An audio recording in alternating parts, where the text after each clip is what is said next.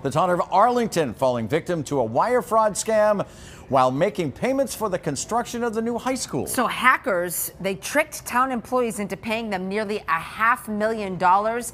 Now the town is working to try to figure this out, how they're going to get that money back. According to the town manager, Jim Feeney, the scheme was orchestrated by a group overseas. In September, town employees were emailing back and forth with a vendor working on the high school project. What they didn't know is that hackers had already compromised certain accounts and were monitoring those emails. And those hackers, by the way, then created an email address which is similar to the vendors and sent a follow-up email requesting payments over a 4-month span. It wasn't until the actual vendor reached out back in February asking where the money was that the town finally realized something was wrong. A total of almost $500,000, $446,000 was stolen. The town has only been able to recover about $3,300 so far, but says the situation will not impact the ongoing construction of that new high school.